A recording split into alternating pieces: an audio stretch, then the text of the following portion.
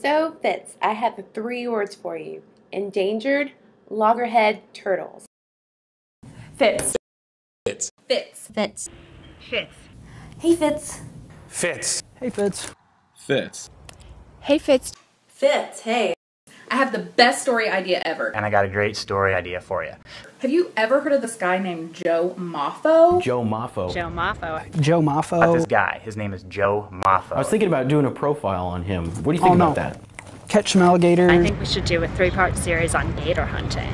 I have this great story idea. Fitz, I've got this great idea for a story. Hey Fitz, I have this really awesome idea. I found this really cool neighborhood on Hilton Head called Mitchellville. I heard of this group called Gullah. Did you know there's an entire people descended from the freed slaves after the Civil War that still lives here to this day? Have you heard of these group of people called Gullah?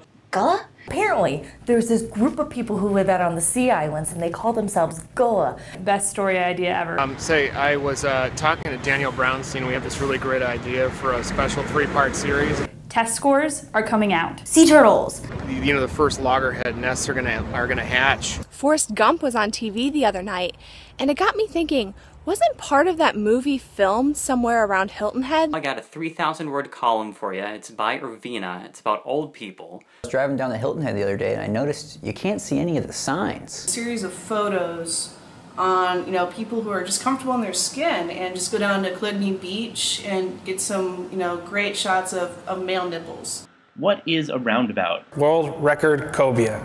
But I'm going to go out on the Tumors boat. I don't know if you know the Tumors. Worry about stormwater runoff into the May River. Oysters in the May River. What do you think of that? Talking about the fact that the May River has these awesome oysters. We should do a story on it. Thinking 10-page spread. I'm gonna need some comp time for this one.